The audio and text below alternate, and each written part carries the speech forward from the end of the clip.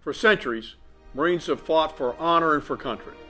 There is no better time than the holiday season to reflect on why we continue to work so faithfully to safeguard our great nation.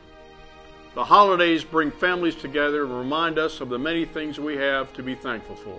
As we enter this 2012 holiday season, Bonnie and I offer our warmest greetings to each member of our Marine Corps family. Our Corps has been at war now for more than a decade. Bonnie and I are grateful for how you have bravely and dutifully shouldered the burdens of the frequent combat deployments. From our men and women on the front lines to our spouses and families holding down the fort here at home, we could not be prouder and more grateful for your dedication. To the unsung heroes of the Marine Corps, our wonderful spouses and our children, we are so thankful for everything you do to support our Marines and each other. These years of war have truly showcased how resilient and courageous you are.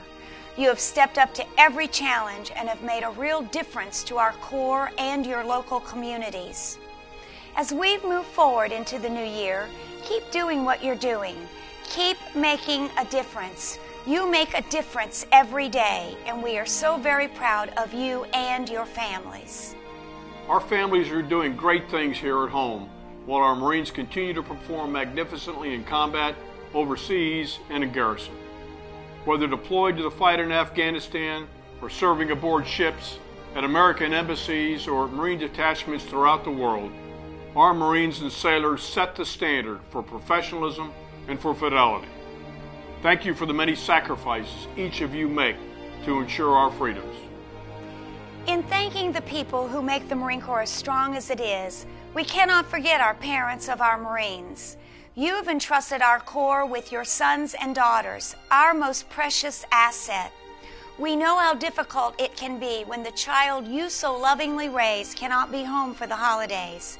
But we also know that you take great pride in their many selfless accomplishments, just as we do. Thank you for your invaluable support. We realize that many of our Marines are celebrating this holiday season away from home, far from their families and loved ones. You are always in our thoughts and prayers, and we hope that each of you will find a reason to celebrate this season with joy in your hearts.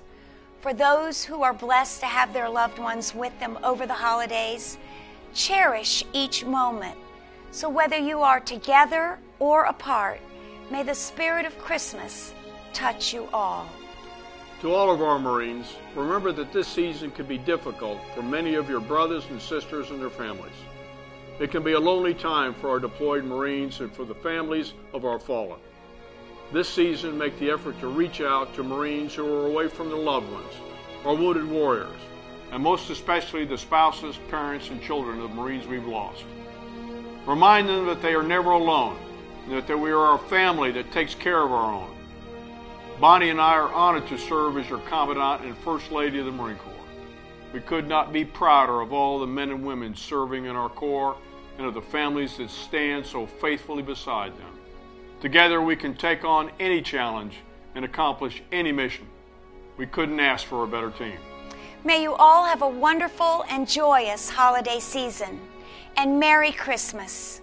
Merry Christmas and Happy New Year, and Semper Fidelis.